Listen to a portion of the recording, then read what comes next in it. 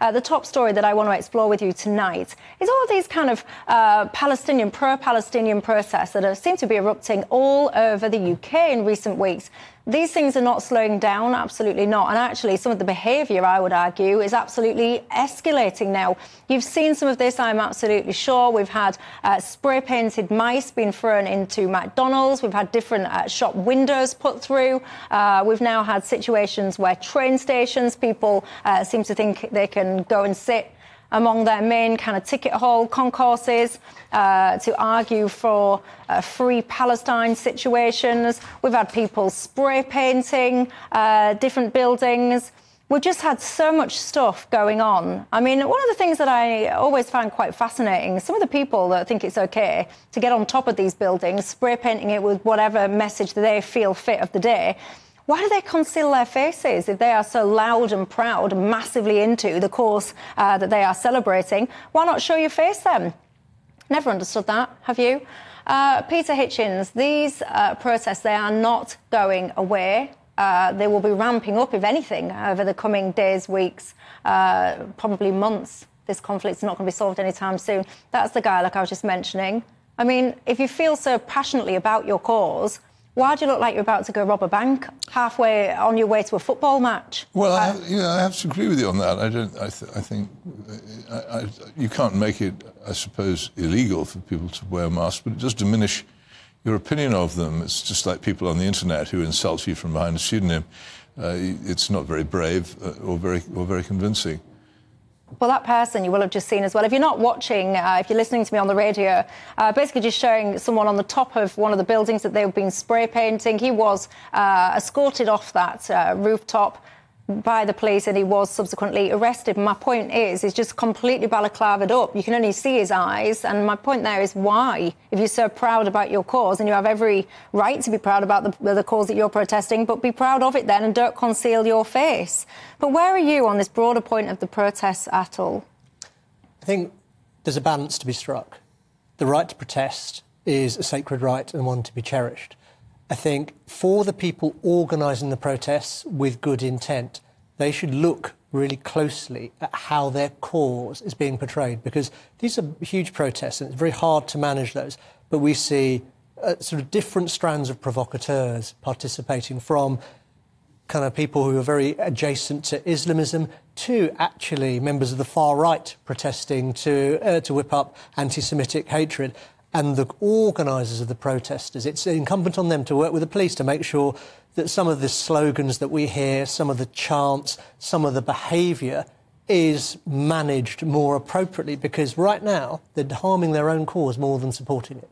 Are they harming their own cause? Because many people will actually feel, and we'll come on to this in a second, they really want to expand this. They want to get 1 million people taking to the streets. And a lot of people feel very passionate that actually, by coming together, showing this solidarity, even if you have these kind of fringe pillocks doing these kind of things, people will still think that this is a positive, productive, collective action. There's a difference between generating publicity and bringing more people who are already committed to your cause onto the streets and persuading the people, the silent majority. And let me just draw an analogy here, or draw a comparison. Before the last election, the People's Vote campaign, and I was a supporter of a second referendum, got a lot of people on the streets. And what happened? Basically, at the election, an absolute trouncing for all the parties that were in favour of a second referendum. And there are people whose livelihoods and who kind of make money out of the media and clicks, who want people on the streets because it generates income for them and it's personally lucrative.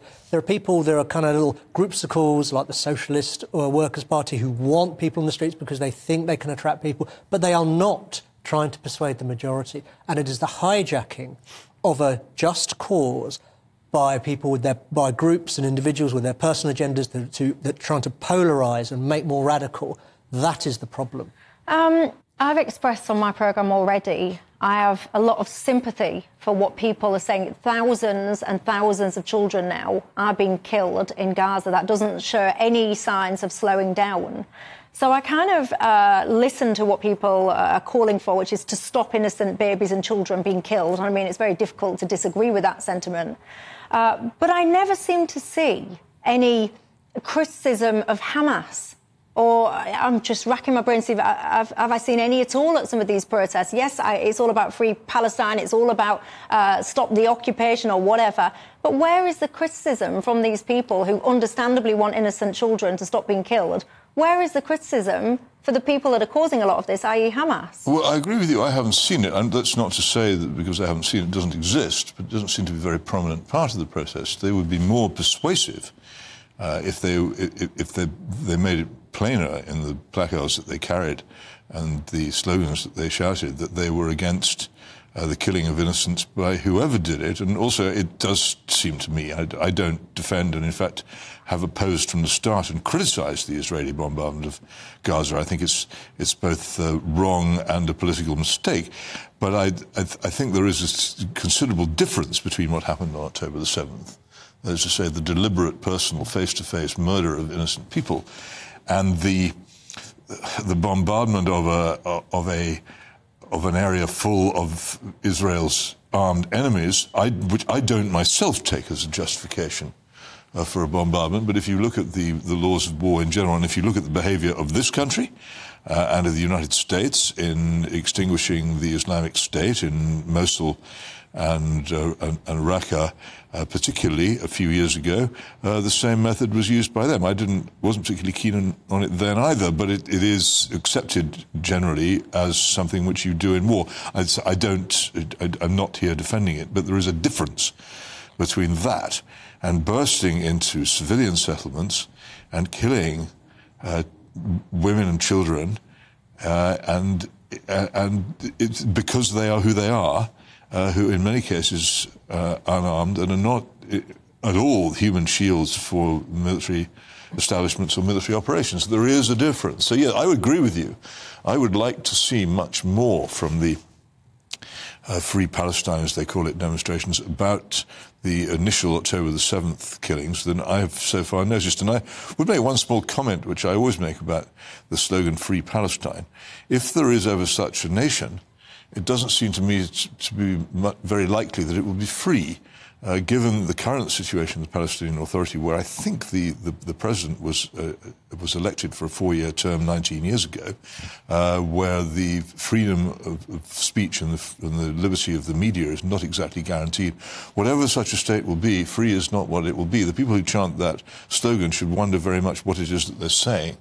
What do you say about what they're saying? I saw some protesters being interviewed the other day, and the guy was asking them a simple question. When you're shouting from the river to the sea, Palestine will be free, which river are you talking about and which sea are you talking about? The guy didn't even know. I'm not even kidding. He didn't even know what river and what sea. And I think to myself, if you want to involve yourself to the point where you're going to be taking to the streets, because a lot of people are intimidated by what's going on the streets. They really are. And if you want to be part of that, which, you know, that's your right and all the rest of it, at least understand what it is that you're calling for. At least have like a little bit of gumption about you to have the bare basics that you're campaigning off the back of fresh in your mind. And this kind of omission of criticising Hamas by the people that want, and it's understandable, I can't stress enough, it is understandable to not want innocent children to be killed. I mean, I say this and people go mad when I say it. As a mum, my heart really feels that, and I feel it passionately. I don't want innocent children, whoever they are, wherever they live and whoever's doing the killing, I want that to stop. But it is a glaring omission not to criticise Hamas and not to be encouraging Hamas. Show yourselves, get out of here, leave us alone, let Palestine move on without you. It's a ridiculous omission, and again, it's to the people who organise these protests with good intent. It's incumbent on them to help to try and manage this and ensure that there are signs, the voices that would criticise Hamas are prominent, because at the moment these protests are taken over largely, and I don't think this applies to the majority of people protesting, but the most voluble and the ones who are covered in the media are the most polarised and the most extreme. And this kind of discussion on from the river to the sea, to an extent, the semantics don't matter. Jewish people in this country feel intimidated. They feel like that is a call to genocide. don't do it. It's not that hard. It just takes some basic empathy. In the same way, there are multiple phrases that for any minority community you can say, and which technically are okay, but have been used in acts of violence and have a laden meaning for them. Just empathise. Don't do it.